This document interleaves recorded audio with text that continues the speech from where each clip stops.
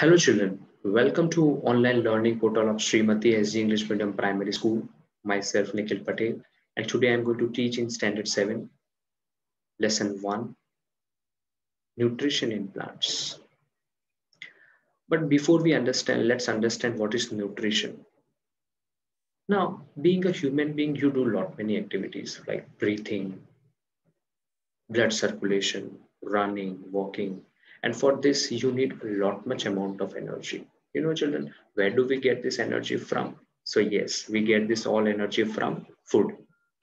But what are the components of food which will give you this much amount of energy? So yes, in foods we have carbohydrates, fats, proteins, vitamins, minerals, and this all are called nutrients, which our body utilizes it for further growth, to repair its worn out tissues and further processes. And that's why this process is called nutrition. So now let me show you something on the screen so that you can understand what you have learned in the previous class and what further you are going to learn.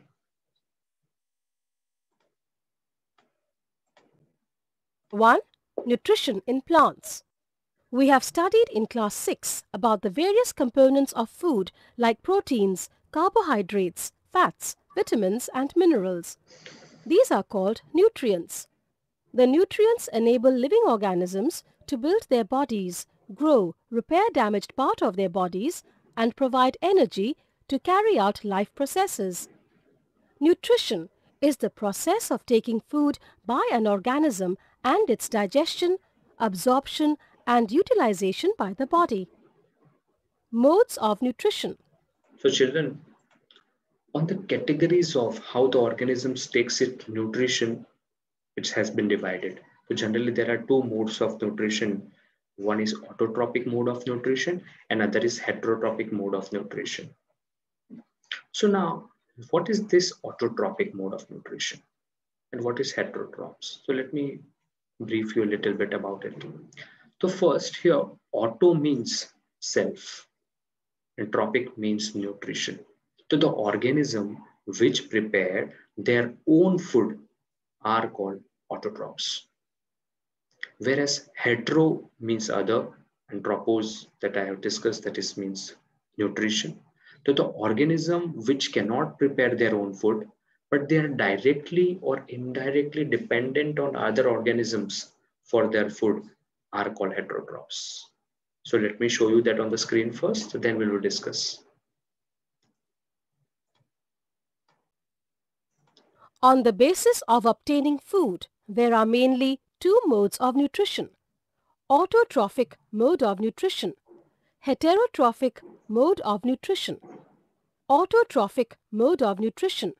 The mode of nutrition in which an organism makes its own food from simple substances like carbon dioxide, water. Now children, looking at the screen, you would have come to know, okay, what are autotrophs? Yes, green plants.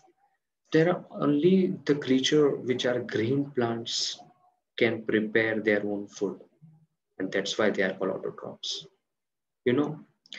They don't utilize any living organisms to get their food, but they prepare their own food with the help of sunlight, water, carbon dioxide, and that's why they are called autotrophs. So let us see on the screen first how they prepare their food, and further we will highlight it. Water and minerals present in the surroundings is called autotrophic nutrition. Green plants and some bacteria prepare their own food by the autotrophic mode of nutrition. Heterotrophic mode of nutrition. The mode of nutrition in which an organism cannot make its own food from the simple substances but obtains ready-made food made by green plants directly or indirectly is called heterotrophic nutrition. Animals and non-green Children, have you heard about in which categories we fall? We fall in heterotrophic mode of nutrition category. You know why? Though we don't snatch the food from any other living organisms, but we get it from the market. You get the fruit from market, vegetables get from the market, even the food grains from the market. But you know, where does this it came from the market? So it came in from the plants. So we don't grow the plants. We obviously we grow, but we don't prepare the food for them. And that's why we are also called heterotrophs. So let's discuss that in detail, okay, that why plants are called autotrophs and why human beings are called heterotrophs. But before that, let me show you a nice, beautiful song on photosynthesis. But remember that before hearing the song, you will have to hear very consciously this song, mark certain words and terms that are used in this song. So children, let me show you a song on photosynthesis.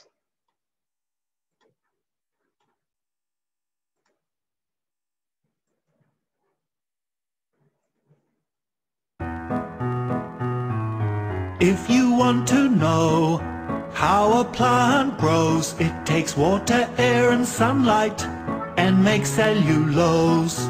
Every plant can do this fundamental process, and we can call this photosynthesis. Unlike me and you, plants need CO2, and they make oxygen that stops us turning blue. Every plant can do this fundamental process, and we can call this photosynthesis. It's a miracle how all the chlorophyll catches sunlight in the leaves of the plants and the trees. A plant of any size can do it if it tries, but we're not green so we can't photosynthesize. Every plant can do this fundamental process, and we can call this photosynthesis.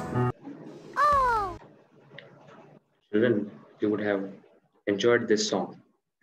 So now let's start. Okay, what this photosynthesis means. So you know, photo means light and synthesis matlab to build. So the organism which builds its food by light, and that's why it's called photosynthesis. Second thing you would have seen in this song that they have a green color. The plants have a green in color because of presence of chlorophyll in it. And that's why they are able to prepare its food. So children, we'll be discussing much more about these things, but not in this class, for the next class. Till then, you will have to write down the certain points that you have find it very important in this video. Anyways, see you soon for the next class. Till then, bye. Take care. Have a good day ahead, all of you.